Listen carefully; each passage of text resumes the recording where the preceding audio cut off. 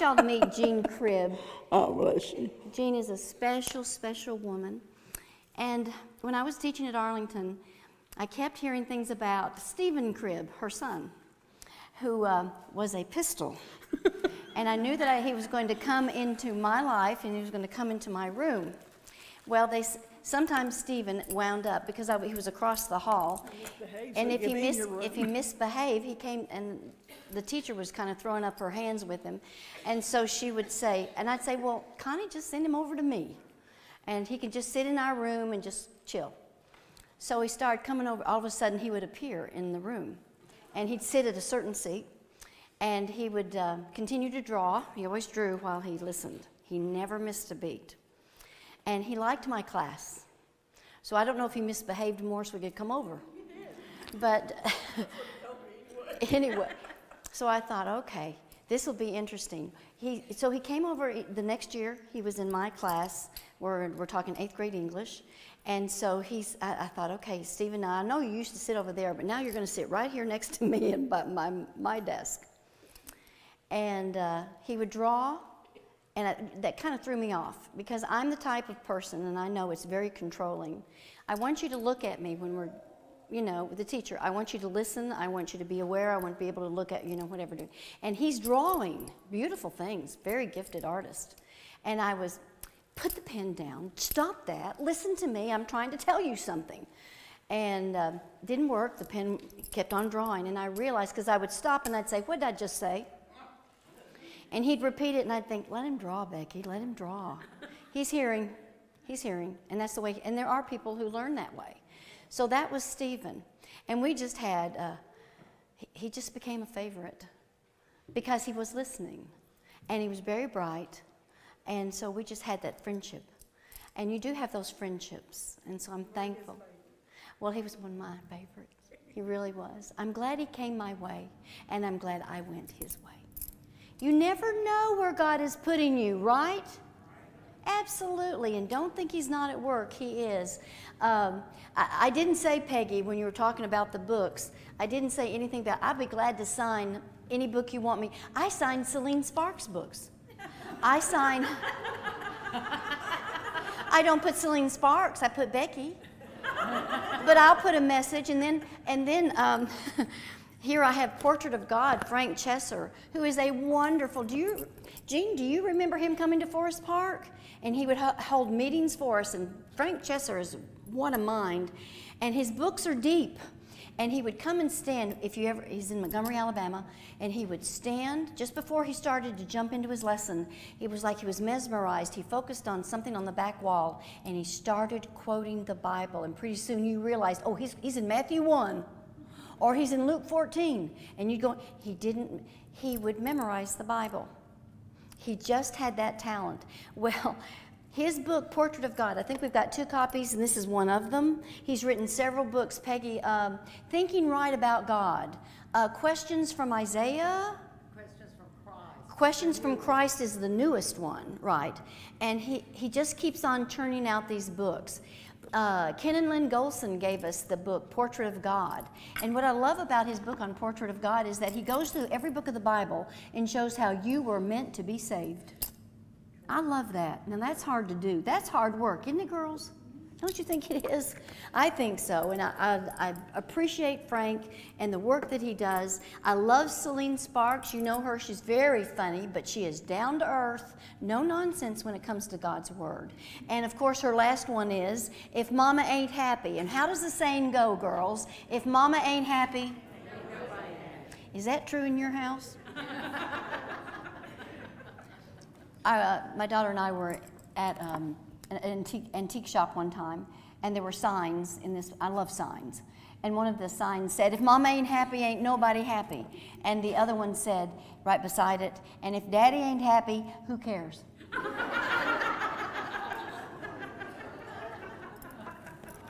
Okay, this is Celine's. It just says if Mama ain't happy. Thank you, Celine. I want to say something about Brenda Porch's book, Private Matters. This is on sex and talking about Christian women and girls, and I'm so thankful she wrote it. I am. It's very plain. It's explicit. It is. And I think it's about time A Christian woman wrote this. I'm so thankful. There are several books back there by J.J. Turner. Do any of you know J.J.? He's at McDonough. And he has written some books like Shepherds Wake Up, Deacons Wake Up, Preachers Wake Up, Teenagers Wake Up, Parents Wake Up. But my favorite, Christians Wake Up. Now I'm going to tell you something that you may think this isn't the truth. You find it hard to believe, but maybe you won't. I'll have to see if you nod your head. The church is asleep. It is. The church is asleep. We got to wake up. We got to light the fire again. He tells it like it is, and one of the things that he says, I'll just kind of paraphrase it. He says, we all act like we're on the good ship Lollipop. And he said, instead, we're on the Titanic. Yeah, we need to think about it. Some women will come up to me and say, Becky, is there anything out there on that table for young men? Yeah, I've given this to my grandsons. Boys to Men, written by, I don't know how many chapters there are in it, probably at least 10 or 11, written by young Christian men, 2 young Christian men. Thank you. And then for something for girls, we've got Secrets of Leadership for Young Women by Teresa Hampton, God's Girls. I appreciate good books. They're not expensive. You would spend more on a present at Walmart. You know, and they are easy to give, and they're good things. Girls, you know, Brother Keeble would talk about expanding the brain, and that's what we need to do. That's what we're about, because I will tell you, and you can nod your head on this one, I hope you do. Have you started losing your memory yet? You sweet young chickens aren't going to know that one. It happens when you have children. It happens in labor and delivery. The doctors must give you something because you rolled out of there, you know, whatever.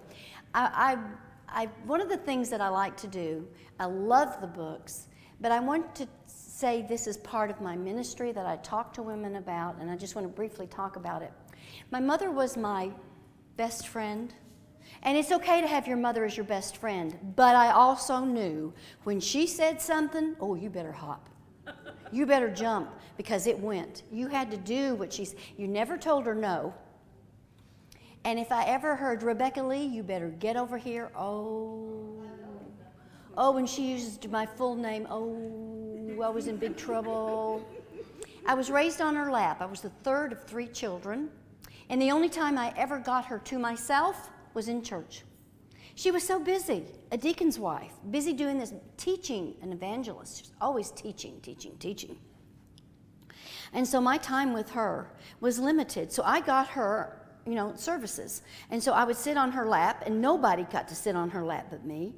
And she was always very encouraging. This is something you need to do for the preacher or a teacher. Whenever they're saying something you really, really, really do like, or even that's just, yeah, you're great, nod your head and encourage him. And so my mother was always nodding her head, and I'd nod my head. And then she'd shake her head, and I'd shake my head. And then one time, and my mother had a wonderful voice. She was a music teacher.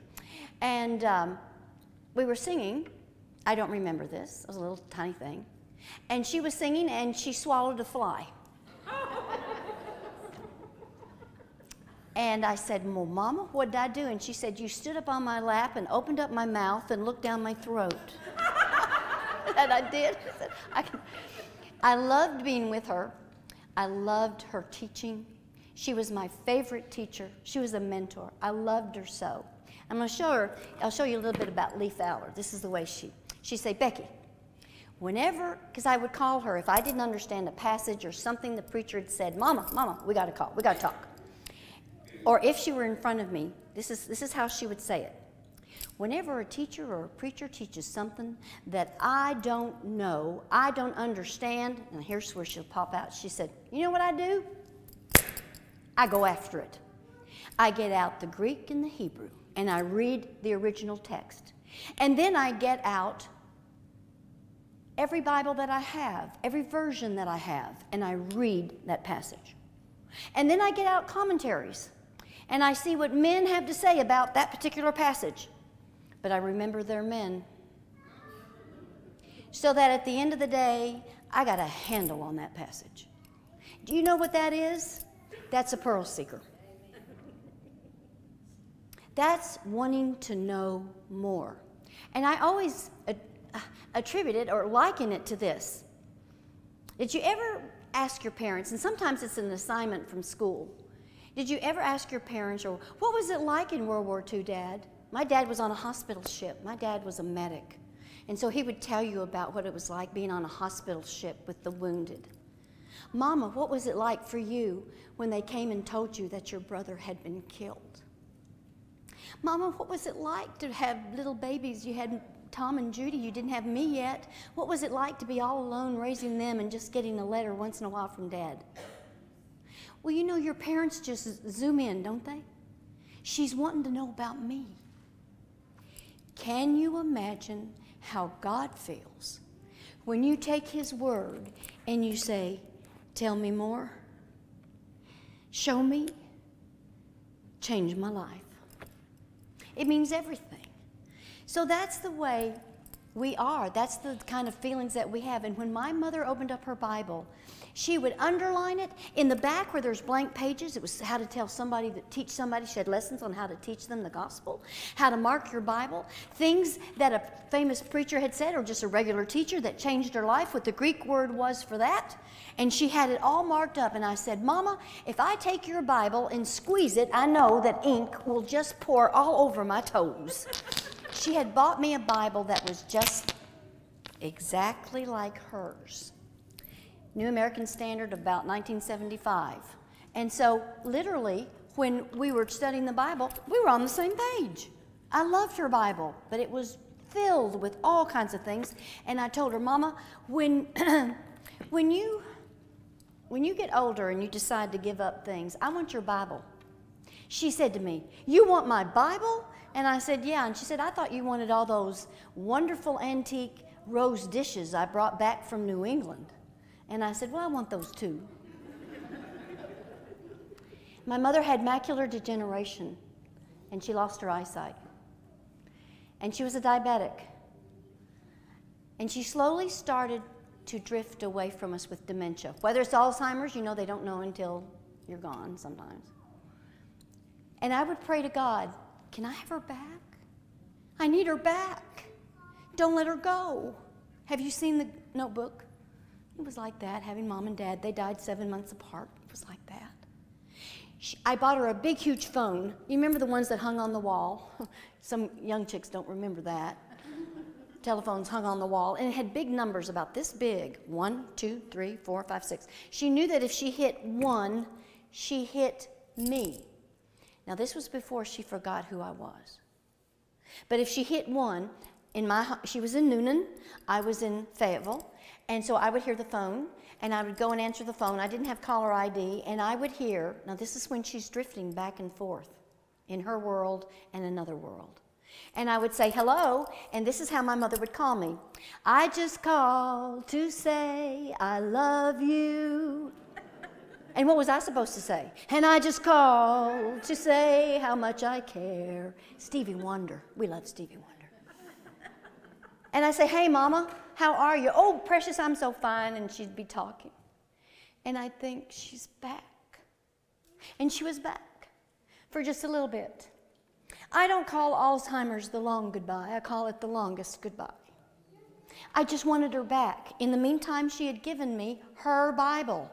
And so I took her Bible and I set it on the side on my bedside table. Because I'm one of these, I'm the night owl. Anybody relate to being a night owl? You don't like mornings, you want to sleep in. Yes, that's me. So I had her Bible, and I love to read from the Bible the last thing I do at night. Well, as I'm going through this heart-wrenching experience with her, I start grabbing her Bible at night. And I would read the most wonderful book, the Bible anyway. And then I'd read a footnote of what a preacher had said about that passage that meant a lot to Mom, that caused her to grow. And I would look at the back and I'd see how to teach somebody the truth. Now here's the blessing. Now y'all listen to me on this. My prayer was answered. Can I have her back? I had her back. She was there telling me, look at that passage, Becky. Look at what God's saying. Watch it. Be careful. So my plea, and the one comfort thing I want to give to you all is this. Don't ever, ever, ever give up on God. He's working in your life. You just can't see it. But remember, it's always His time. It's not your time. And sometimes don't we want it to be our time? We're a very time conscious, we want things yesterday society. But God says, no, it's when I'm ready that I will give that to you. So you take that Bible that you love so much. I love the pages. I love the notes. And you start writing things in it that perhaps that's your favorite passage.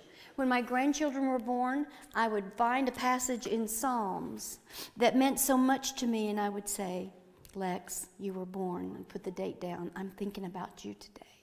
Whenever I read that, I'm thinking about you too. One woman came up to me from Alabama, and she said, Becky, I heard you say that about the Bible. And so she said, I have a daughter, Lauren, who just turned 16, and I found something I really wanted her to focus on. And I said, Lauren, this is your birthday today.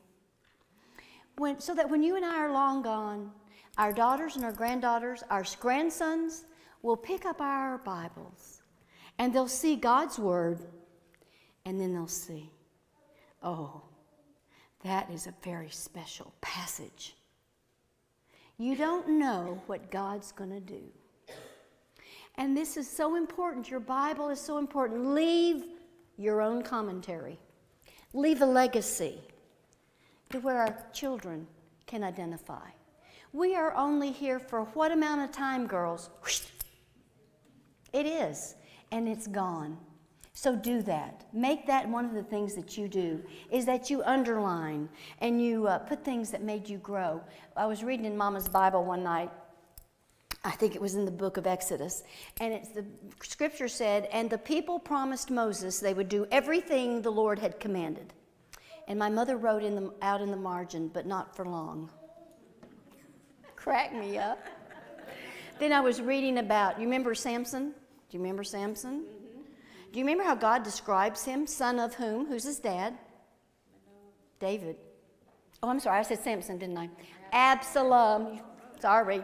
That was Manoah. Good. Good girl. Okay, this one is Absalom. His father is David. What does God tell you about Absalom? He was beautiful from the top of his head to the what? Sole of his feet. And it also tells you that he had gorgeous hair. How often did he cut it, girls? Once a year. And then God tells you how much it weighed. God really tells you, I think he must have been a hunk. So Mother had written outside a thought of hers, describing his long hair, and she had said, the first hippie. She had a sense of humor, yes, she had a sense of humor. So I just wanted to say that hopefully you will remember some of these things. Oh, and you wanted to know some Latin. Well, how about Weeny, Weedy, Winky? Can you say it? Weeny, Weedy, Winky. I came, I saw, I conquered.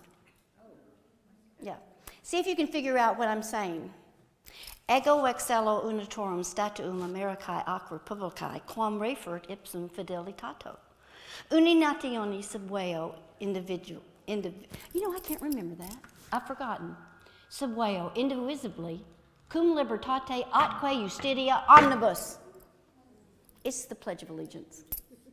And so every time we were in Miss Grossman's class, and it was first period, and we said the Pledge of Allegiance, we had to say it in Latin with her.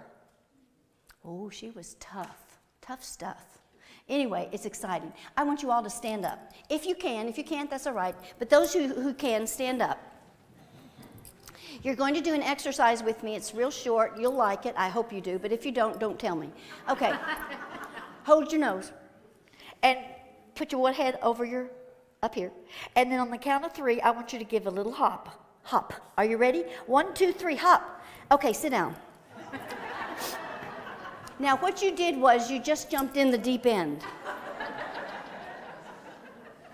How many learned something from the first session? Did you learn something? Good little chickens.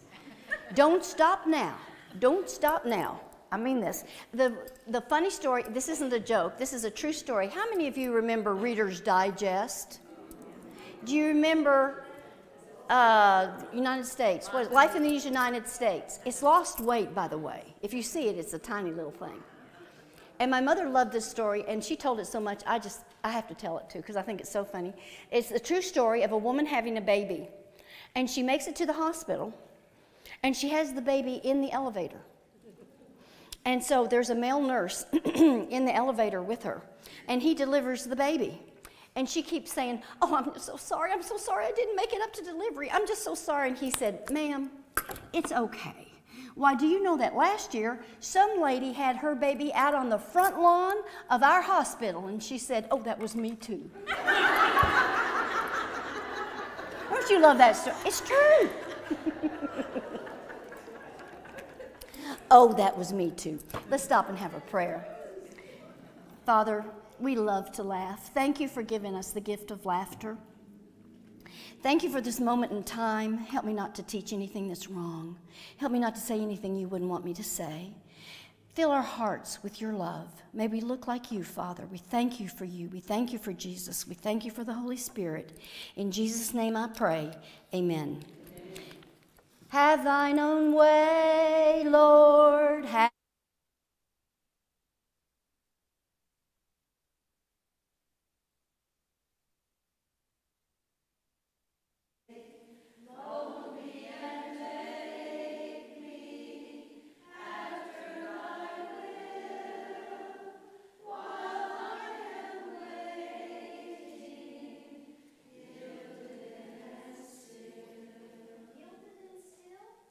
Is that easy for you?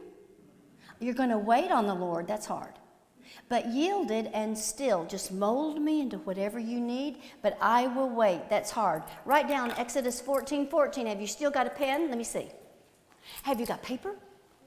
Good. Have you still got a Bible? Good. Good. Exodus 14:14 is one of those passages that is so powerful. And I hope that when we get to heaven, we see these things quoted. This is said when Moses and the Israelites are getting ready to cross the Red Sea, and they see Pharaoh in the distance. And so what does he say? The Lord will fight for you. You have only to be, do you know what the next word is? Still or quiet. See, that's hard for us. It's hard for us to be still, and it's hard for us to be quiet. But oh, girls, now we have jumped into married and children and golden years and and of course the empty nest. Write it down. God loves women. He loves you. He loves me. And he wants us to be happy. Now I want you to write this down. Satan wants us. You ready? Satan wants us depressed. Satan wants us miserable, insecure. Satan wants us insecure, miserable, and what? Depressed. But God wants us secure, positive, joyful, happy people. Who are we going to listen to? I love what Brother Keeble said. He said once, God voted for you, Satan voted against you, now you get to cast the deciding vote. Isn't that smart? Isn't that true? Absolutely. It's up to us to choose what we will live, how we will live, the manner of what we'll let in our doors, how we're going to talk, how we're going to behave. Cicely Tyson says in the movie The Help, every day you are not dead in the grave, dead in the ground, you are going to have to make some decisions. And you are. Listen to this. How many of you have ever seen the Power for Today little booklet, magazine, whatever, our church gets them. And We take them and I give them out if I can. And in this Power for Today, here is what a man has to say about women. I say I'm always fascinated by how men view us. His name is, I believe, Charles, and he lives in Owasso, Oklahoma. He says, my grandma Reynolds showed me the way of the Lord. My mother taught me the gospel of Christ. My wife has escorted me to heaven. And my daughter holds fast to the teachings of Jesus. And my sister-in-law loves the Lord's church. How fortunate I am. This is great. What did I do to deserve to be around such godly women? I made the choice to surround myself with them. Boaz married Ruth because he learned of her loyalty and willingness to serve the God of Israel. He also knew the character of her mother-in-law, Naomi, and chose to surround himself with godly women. What did that do for him? Meaning Boaz. It redeemed him, saved him, and led him into the lineage of whom, girls? Christ. What did Queen Esther do when confronted with the extinction of her people? She walked in the way of the Lord. She didn't wring her hands, hide or run from danger. She stood up for what was right and trusted in the God of Israel. Our Lord needs godly women to teach the gospel and work in his ways to save mankind. Surround yourself with godly women. They will make a difference in your life. Do you believe that? Do you surround yourself with godly women? Or do you have the type of friends that cause you to choose to sin? You know, we talk about marriage, so I'd like to say 3 words. Marriage isn't easy. Nobody has a perfect marriage. I'm going to say something that may shock y'all. Nobody has a perfect life. Nobody has a perfect husband. Nobody has perfect children, and I'm here to tell you, even your grandchildren aren't perfect. They aren't, girls. And I'll tell you something else. Do you know that the church isn't perfect? Only Jesus was perfect, right? We're just trying to get home to him, right? That's what we're trying to do. And so we are imperfect people. You know what? We need to cut ourselves some slack. If God pictures, okay, Exodus 34. I got to show you. We got to go. We got to go. Get your Bibles. In Exodus 34, Peggy, I'm liking this Bible. It has places to put your thumb. Exodus 34, Moses has asked God, you know, can I see your face? I know I can't, but and God has told him, you stand over there and I'll put your hand, you know, in the hollow of the rock. Okay, Exodus 34, go to verse 6. Look how God describes God. Then the Lord passed by in front of him, who's the him? Moses. And he proclaimed, this is God proclaiming God, the Lord God, compassionate and gracious, slow to anger, and abounding in loving kindness and truth, who keeps loving kindness. Do you keep hearing loving kindness, girls? He starts off with compassionate, gracious, loving kindness, who forgives iniquity. What's iniquity? Tell me. Sin. Transgression and sin. Look at those 3 words. Yet, oh, do we ever see this word? Yet. You see, God gives you what he expects of you. And then he'll tell you what will happen if you don't do it. So look at this passage. Yet, still talking about himself, he will by no means leave the guilty, what? Unpunished. What does that mean? I'll tell you what it means in Becky's language. You aren't going to get away with anything. And neither am I. And I haven't. I don't know how, but my mother found out everything I was doing. I thought she had a phone hidden somewhere. And God called her every day to tell her what Becky was doing. How did she know that? Mamas just know, right, girls? Mamas just know. He will by no means leave the guilty unpunished, visiting the iniquity of fathers on the children and on the grandchildren to the 3rd and 4th generations. Do we pay for our grandparents' mistakes and for something that they do? Yeah. It'll be around. The reputation is there. Let's talk about marriage.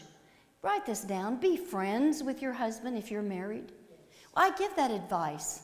If you've ever seen the movie Shenandoah with Jimmy Stewart, when he has a beautiful daughter and Doug McClure is coming to ask for the hand of this girl. And he says to Doug McClure, do you like her?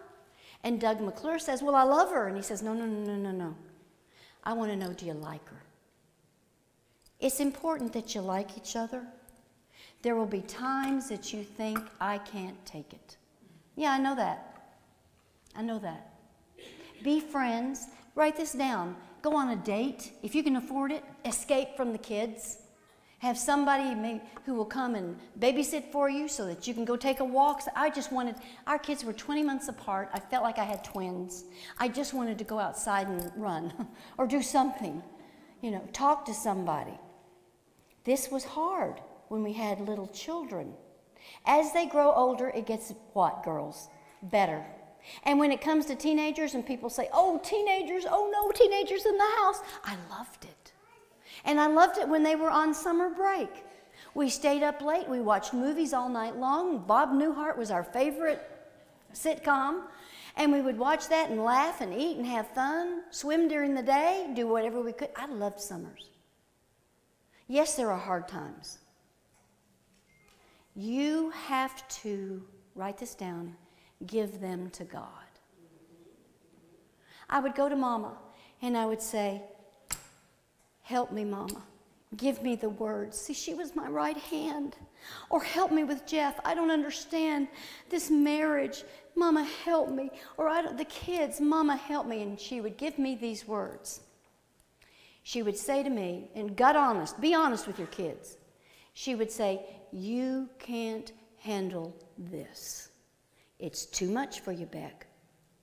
So let's give it to God. Let's pray about it. And let Him handle it.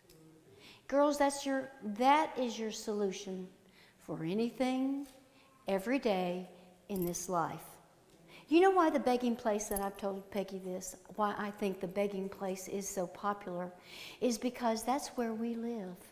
Don't you have something in your mind that just keeps reoccurring and you deal with it when you wake up in the morning and the last thing when you go to bed? I have so many people who come to me and they'll say, pray for my child. He's unfaithful. When they leave your home, girls, they're on their own. And they will choose, right? Do they always make good choices? Yep. Did you? And you must remember your childhood too. They don't always make the right choices. I was in Denver at Bear Valley's lectureships, and Steve Higginbotham was talking. Wonderful preacher. And the room was packed, auditorium was packed. And he stopped and he said, you know, of course, you could have heard a pin drop. He said, when my little boy was little, I used to pray. And this is the prayer of parents. Please protect him. Please don't let anything happen to him. Please keep him safe, right? Did you pray that prayer? And he said, my little boy grew up and left God. He said, that isn't my prayer anymore. He said, do you know what I pray? Lord, do what you have to do to bring him back. That's what you pray. Why? Because that soul is so important. And then my mother would tell me something else. There's 2 or 3 things I want to tell you. When she was having this conversation with me, after she told me I couldn't handle it, and then she'd look at me and she'd say this, after all, Becky, you can only save yourself. You need to write that down. You need to remember that. Because I would, you rake yourself over the coals. And then, but wait a minute, you can't get your children to heaven. You can't get your grandchildren to heaven. I'd love to. That 11-year-old little boy with the orange hair who came into the room one time and said, Mimi, do you know, he'd heard me talking. He said, Mimi, you have the mind of a squirrel. And I do. Squirrel. You can only save yourself. Well, you know what? Do everything you can to get there. Do everything you can to get them there, but you're only going to get you. That's the truth. There's something else I want to tell you about. Oh, Mama. She'd be laughing if she were here. The other day, if I can tell this, and I probably can't, but I'll try. I told Reagan, and Cheryl was our driver, and they came and picked me up on Thursday from the airport. And I had told them, I want to go to the cemetery. I'm sorry. I never get to visit my parents anymore. Their grave is important to me. It gives me comfort. I know they're not there, They have flown away, and I wouldn't bring them back. But sometimes, as the years go by, I'm in Texas. I don't get back to Georgia. So they so kindly took me to Noonan, and I took them to the grave, and I said, come here, meet my parents. My parents were on the front row of the cemetery because they always wanted the front row seat. And one time we were driving past the cemetery, and you see they already put the plate in the ground for my parents, but they didn't put any dates on it. And so we were going past the cemetery, and my mother looked up and she noticed that there was a funeral home canopy right next to where they're going to be someday, where they are now. And my mother said, look, Russ, neighbors.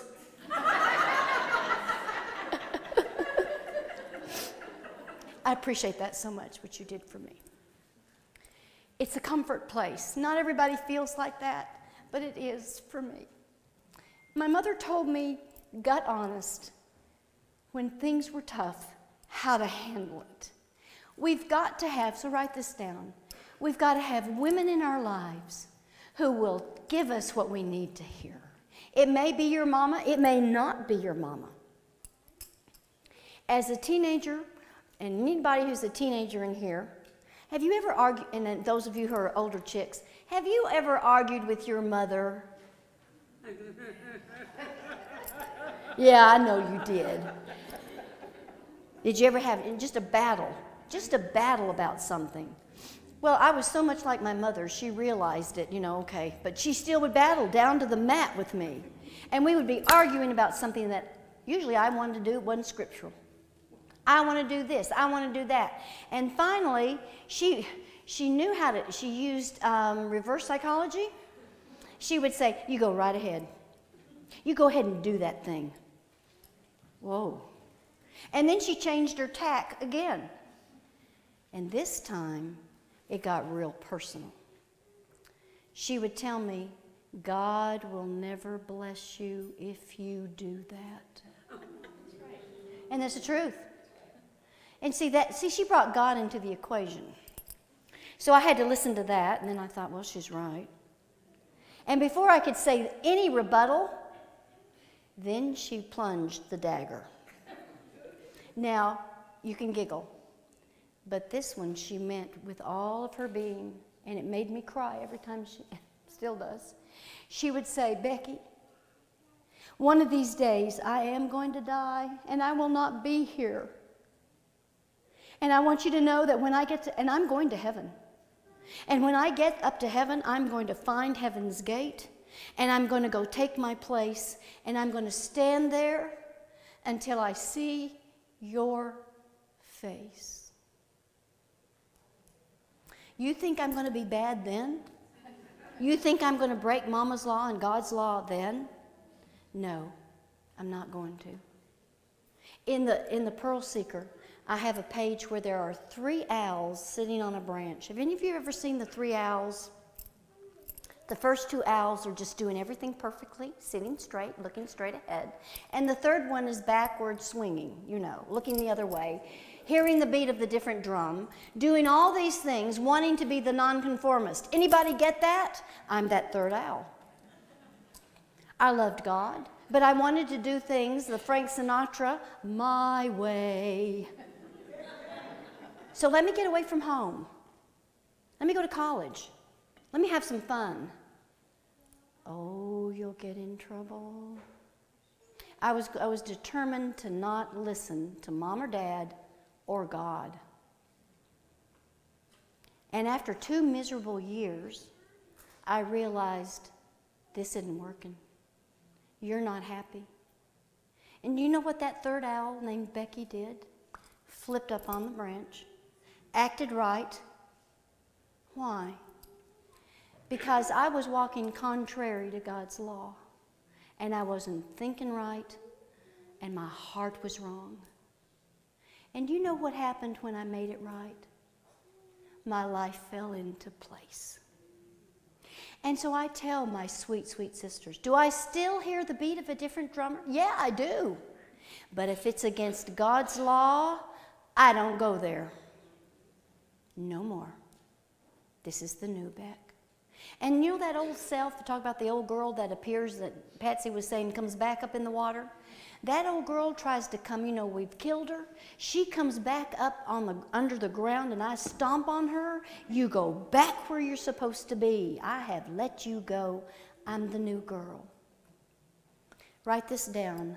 Women need each other.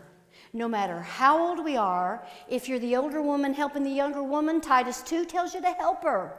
And if you're the younger woman who needs the older woman, go to her. She may not know you need her. Make the bridge happen. There are congregations where the older women and the younger women don't have anything to do with each other. And I tell you something, sweeties, I think that's wrong. I think it's wrong. Titus 2 teaches you not to do that. Listen, girls, God said, that old bumper sticker was, God said it, I believe it, that settles it. That's not the bumper sticker it should be. God said it, that settles it.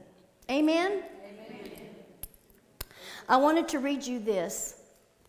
I was doing a ladies' retreat with a bunch of women from Magnolia, Texas.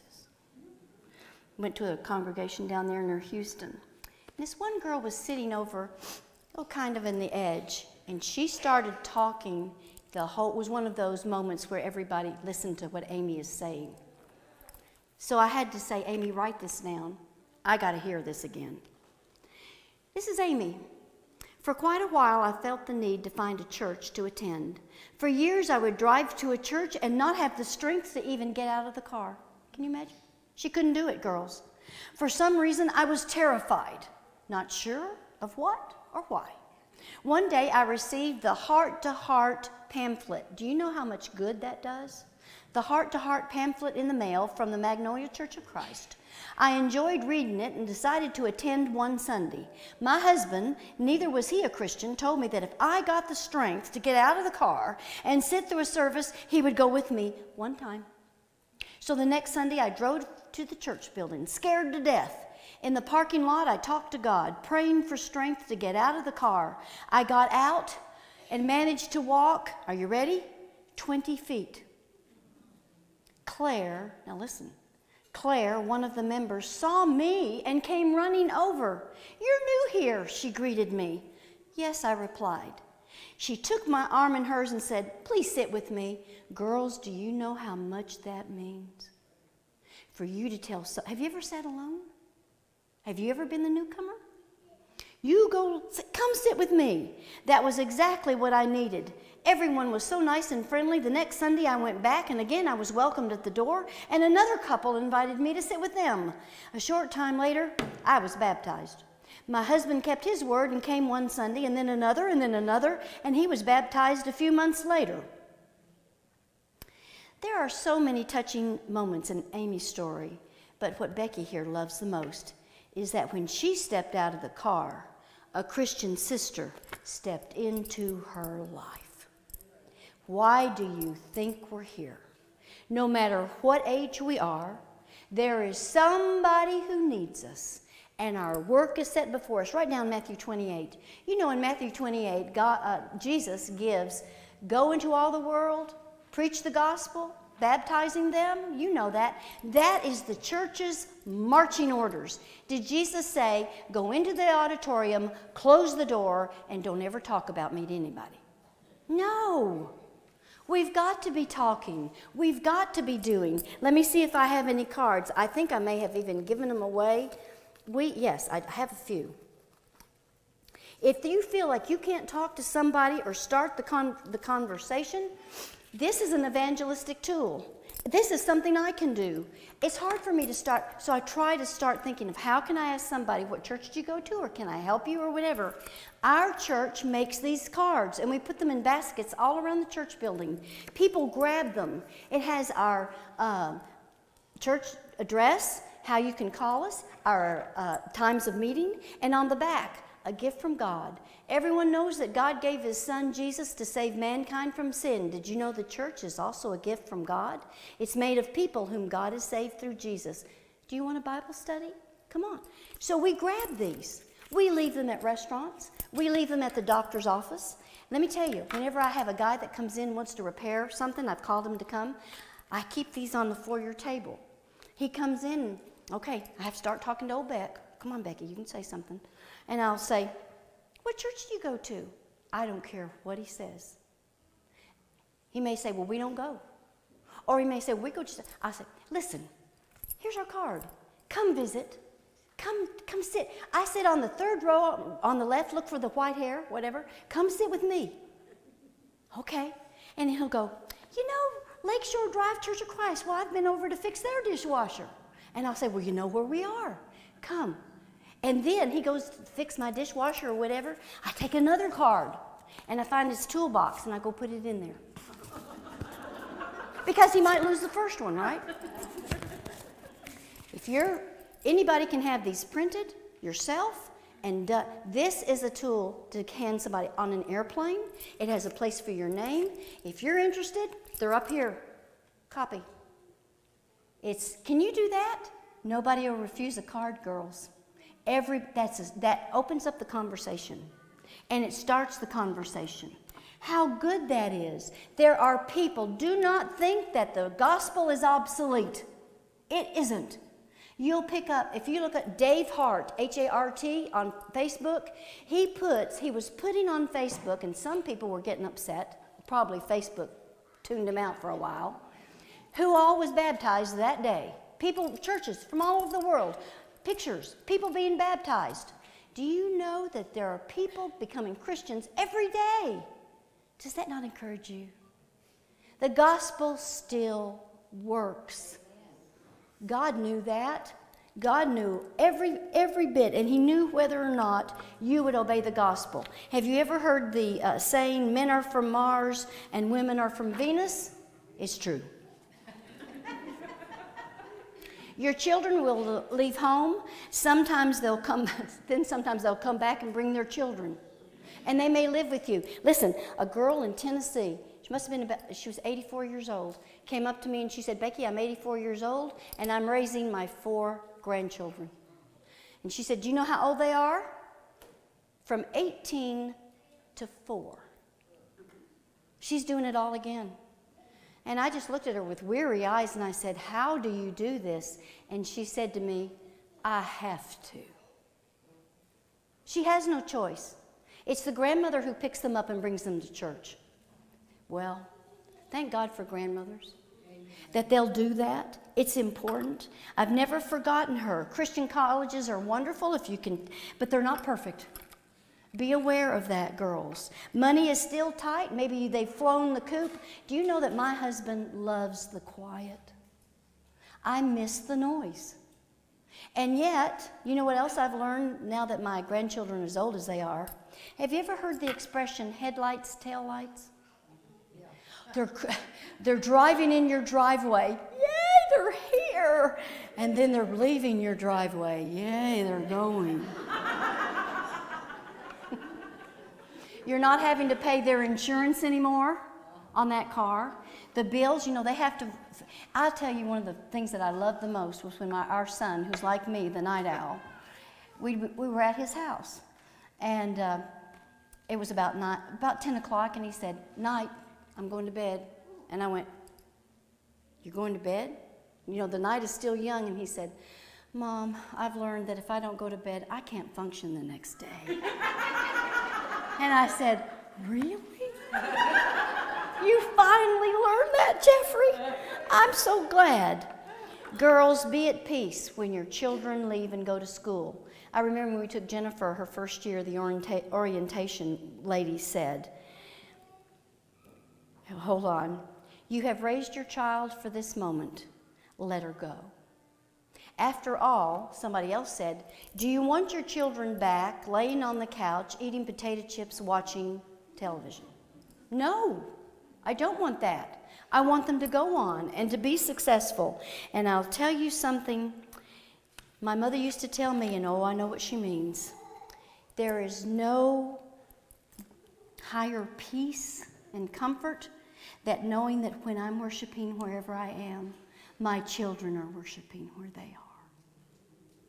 I know that that they're in church too. That brings me such comfort. What do you do when they're not? Here's your clue. Pray. Give it to God. Pray for time. Pray for God to touch their hearts, right? Whatever it takes, keep on going. Whatever happens, you do the right thing. Well, Jeff is retired, and then he went back to work. He works 3 days in the bank, and it may diminish after that. It's well enough that he goes to work right now. He has no hobbies. I'm his hobby. He's like this, Becky, you know what we ought to do today? No, what? I'm thinking movies. I'm thinking go out to eat. What are we going to do? Why don't we clean out the garage? I think I'm feeling sick. I really don't feel good. You know. One older woman said, Becky, I feel for you and the sorrow you've had to bear in losing both your parents. It will happen, girls. That's life. But I want to tell you, wait until you lose your husband of many years. Widows, widows, what wonderful people they are. At Forest Park, we had a group of widows that sat on a long bench in the foyer. And I noticed when my kids were little that all the other kids were going up, and there was probably 8 on a bench. And the kids would start at one end, and they'd hug every single widow. And I thought, okay, now that's a good thing to do with your kids. Let's start doing that. Do you know how much that meant to those girls, those widows? They got to feel a child's embrace again, and they knew their names. And then when they started passing away, oh, it broke our kids' hearts. Because you know what? Write it down, we're family. And we need to be aware of every age. And you have a function and a job to do, and aren't you glad? Aren't you glad? As my mama used to say, I want to wear out. I don't want to rust out. Write down 1 John 5:14, which once again is the power of prayer. 1 John 5:14. This is the confidence from which we have before him, that if we ask anything, did you hear that? Anything according to his will, what? He hears us. Our lives go on. Write down Romans 8:28. God causes how many things, girls? All things to work together for good for whom? To those who love him and to those who are called according to his purpose. Let me tell you, the world misquotes this verse. They say, oh, God's going to work everything together for good. That's not what that verse says. There's a qualification. If you love him and if you're called according to what? His agenda. Girls, there's classes to be taught. There are people to be encouraged, teenagers to be loved, elders to be praised, and work to be done. And I know that there's men that are going to serve us today. How wonderful. You need to give all of them a holy kiss. I believe in holy kisses. Tell them thank you. Thank you for serving. Our lives go on. No matter what happens, how you live your life, you live it according to what? God's way. You don't look to the left. You don't look to the right. You look straight ahead and up. Because that's where we're going. Amen? Amen. Absolutely. Write down Isaiah 46. I love this passage. You need to see this and underline it in your Bible. Isaiah 46. God speaking. It's verses 3, 4, and 9. Listen to me, O house of Jacob, and all the remnant of the house of Israel, you who have been born by me from birth and have been carried from the womb. Even to your old age I shall be the same, and even to your graying years I shall bear you.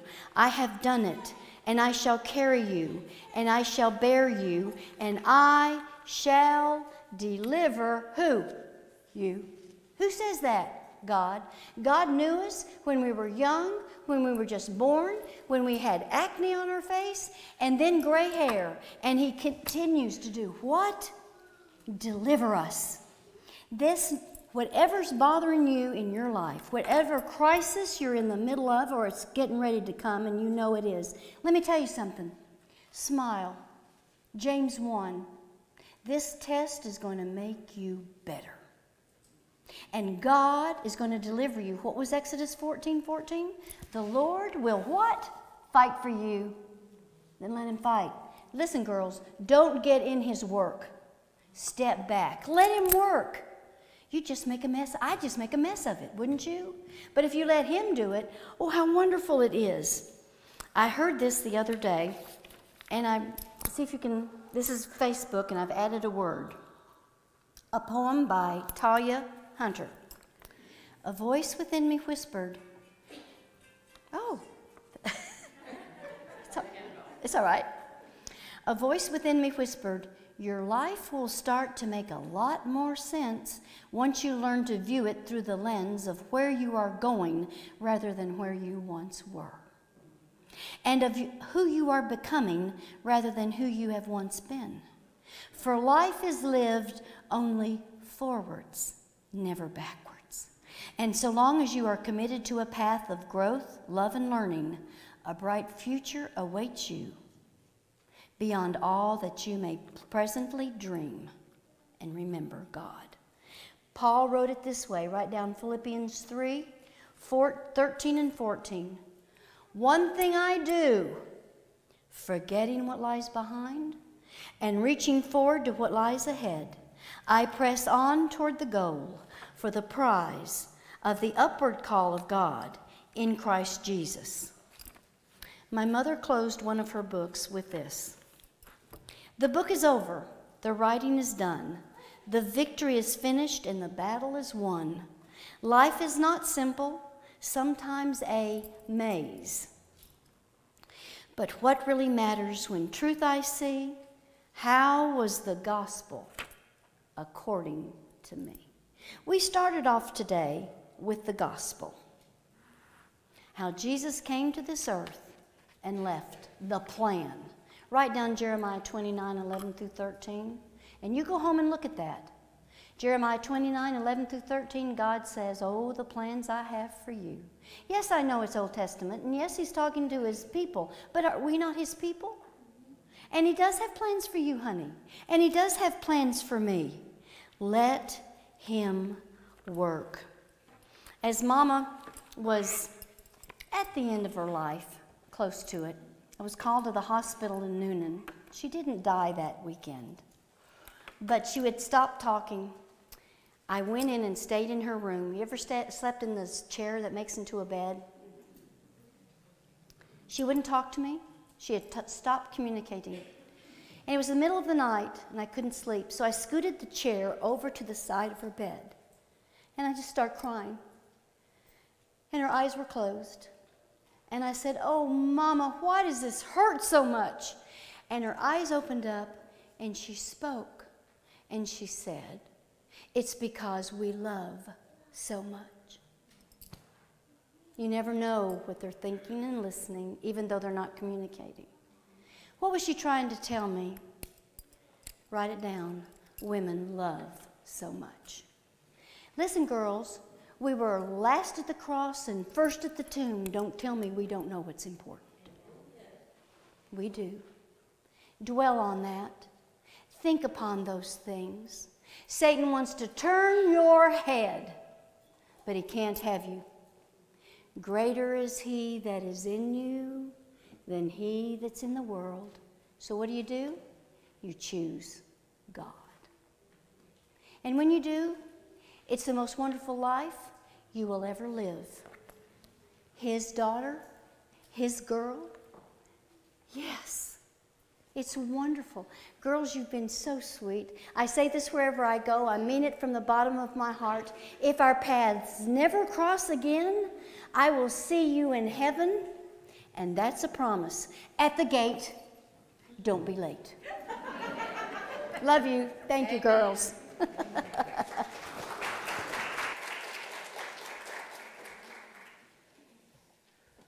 Before I say wow, and that was amazing, someone dropped a Walmart card, so if this is yours, I'm going to leave it right here. Okay, wow. That was amazing. Thank you, Becky. Thank you, Peggy. We have more people here than we were expecting, and we are